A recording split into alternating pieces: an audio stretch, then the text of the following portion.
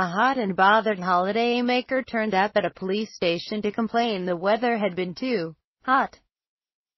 The man demanded to speak to officers at Oldham Police Station to make a criminal complaint over sweltering conditions.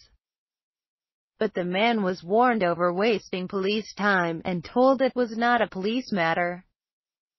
It is not yet clear whether the man had returned home from a sunshine break, or was a holidaymaker, flustered by the unseasonally warm weather in Greater Manchester.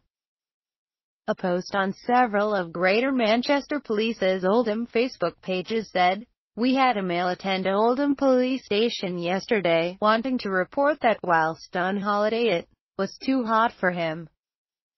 The male was advised that this was not a police problem. Please do not waste police time. The offense carries a maximum penalty of 6 months imprisonment and/or a fine. The complainant may be left to sweat for a few days yet, with the UK set to experience its hottest day of the year so far tomorrow, as temperatures look set to reach 25°C in some places.